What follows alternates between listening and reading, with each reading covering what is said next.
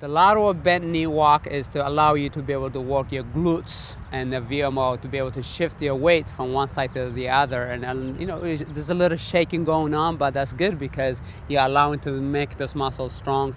The stronger they are, the more they're going to carry you forward.